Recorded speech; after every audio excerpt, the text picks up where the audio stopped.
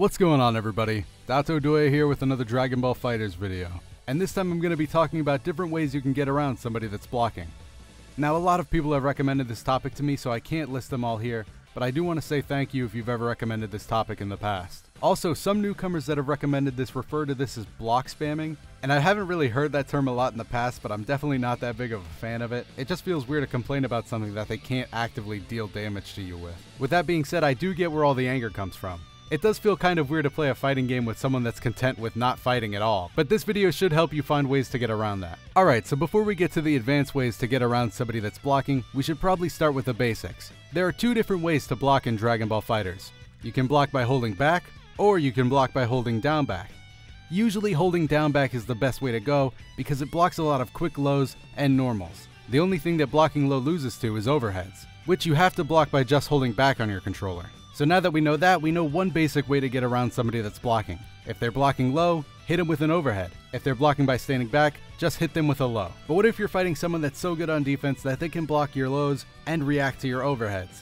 Now you're struggling to hit them. Well, now you can perform something that's called a cross-up attack. By jumping over your enemy, you switch the side that they have to block on in order to guard against your attack. If you do it fast enough and they don't see it coming, it'll result in a hit for you, which could lead into a full combo. So now that you're able to perform a cross-up, people that can only react to lows and overheads in front of them are going to easily get hit by these. But what about when you reach the next level of opponent that can block what's in front of him and can react to cross-ups in time? Well, here's where you can perform something that's known as a Dragon Rush in this game, and a lot of other games just call throw. By hitting the light and medium button, you can perform something that's called a Dragon Rush, and it'll hit the opponent even if he is blocking. After the Dragon Rush, you can follow your opponent into the air where you can perform a full combo. But there is another catch. By hitting any attack button on his controller, the opponent can actually counter this Dragon Rush and put you guys back into a state of neutral. So this is where we reach the end of things you can do to counter bad defense. Now that you know all of these basics, it's actually fully possible to play against somebody so good on defense that they can block every hit you throw out the entire match. But humans make mistakes all the time, and they have to react to things by seeing them or hearing them.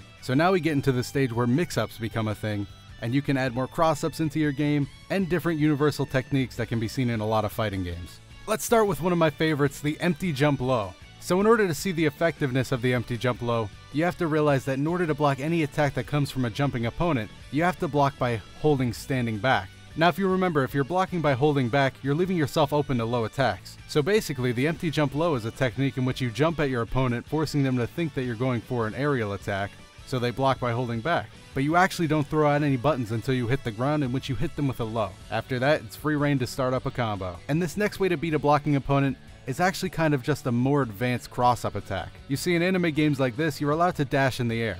This allows for some really crazy mix-ups, and one of the most basic is jumping over your opponent, making them switch the way they're guarding, and then air dashing backwards in order to hit them on their original side. It looks super sick and it's super effective, and it's something that you can very easily implement into your game. Another great reason why this tool is so useful is because that when you backdash back on the second part of it, you can then decide which side you're going to land on by changing the time in which you want to backdash.